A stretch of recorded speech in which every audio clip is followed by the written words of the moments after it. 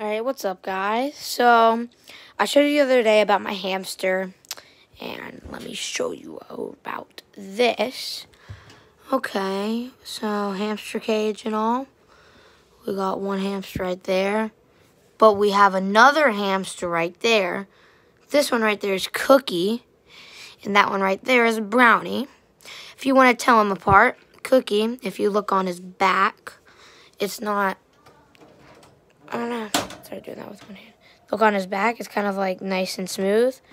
But if you look on Brownie's back, kind of hard, even though it's like some hair sticking up. So that's how you can tell the difference. But yeah, guys, now I have two hamsters.